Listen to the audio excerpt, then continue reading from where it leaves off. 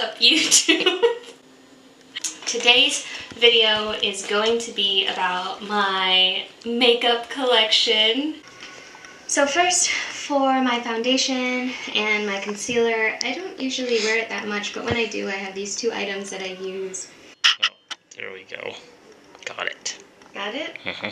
And I apply that foundation and that concealer with my Sonia kashuk, I don't even know if that's how you say it, but that brush that my friend got me from Target. For blush, I have this blush brush that's also that Sonia kashuk brand.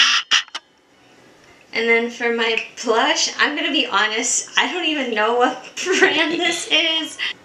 It's just this corally pink blush, but I really like it, and maybe I'll get a new blush when it runs out. Then for eyeshadow, I have two eyeshadow thingies. So yeah, I feel like I don't really need too many other colors. And for applying my eyeshadow, I use this one eyeshadow brush from Sephora. And I just got this brush from Sephora a long time ago, and it's the only eyeshadow brush I have, and it works just fine. And for my lips, I have one lip liner pencil and two matte lipstick stains, lip colors from ColourPop. These are the Revlon liquid eye pens, and these are the best eyeliners, in my opinion. I've been using these for like 6 years. I have this Revlon Brow Fantasy. It's like a pencil and gel. It's a good wombo combo. To sharpen my eyebrow pencil, I use this eyebrow pencil sharpener that I've had ever since like 6th or 7th grade. It's from Claire's, from like at least 8 years ago. And I have an e.l.f. It used to be a clear gel, but now it's kind of like a murky, kind of gross brown, but it's okay, it's just to keep my eyebrows in place. And then I also have this brow pomade by ColourPop. It's almost empty. It's almost empty, as you can see, but once it runs out, I'll probably just stick to the Revlon pencil and brow gel that I showed you just a minute ago. And to put on that ColourPop eyebrow pomade, I use an e.l.f. eyebrow duo brush. This is also just a really inexpensive brush, and I've had this for a really long time as well.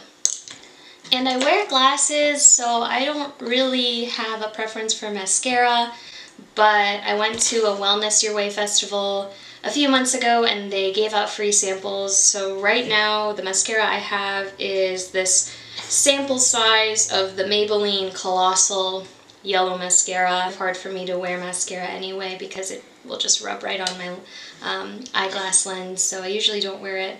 But I do have one pair of fake eyelashes that I keep in my makeup bag for very special occasions. Other miscellaneous things that I keep in my makeup bag: I have a pair of black tweezers, On the Spot Acne Treatment by Neutrogena, which is just benzoyl peroxide, a Vino Positively Radiant Intensive Night Cream. I use it all the time, so I don't just use it at night. It's kind of like my face lotion that I use at night and in the morning and throughout the day when my face gets dry. I keep it in this really pretty silver Miniso bag. I don't know if this was interesting. Maybe it is for some people. Thanks for watching. Be sure to like, comment, and subscribe, and let us know down below what you spend $60 on. So for $60, you could buy a new warm winter coat. One new video game. Okay. Well, how much are video games at GameStop nowadays? I don't know. If they're new, they're like 60 bucks. That's wild. That's too much. But if they're used, they could be like $1. That's too much monies. Or 60 used video games. Ooh, or 60 McChickens. Or 6 Chipotle burritos with guac. With guac. I feel like $60 is also maybe a week's worth of groceries. Probably 10,000 Poke Coins. 10,000 what? Poke Coins. Oh, on the game? From Pokemon Go. Yeah, that's a lot. I don't even know what you can do with that. Me neither. With $60, you can even fill up your gas tank a couple times. But only if you're in Ohio. And you drive a sedan. Yeah. Because your car takes like 20 gallons. Yeah, it does. So it'd probably take like 1.5. But yeah. So I guess this video is pretty much just to get people thinking about what they're buying and if it's actually worth how much it is. Because I know people that spend $60 to buy things that they don't need, like that.